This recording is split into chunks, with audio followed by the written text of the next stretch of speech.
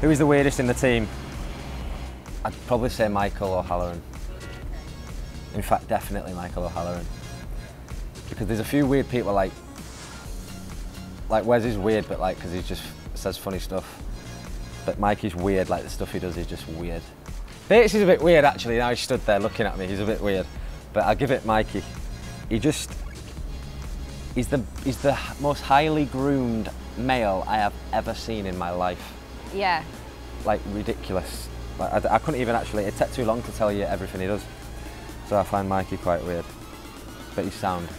Don't forget that, he's sound. Hey, you're weird, innit? Accept it.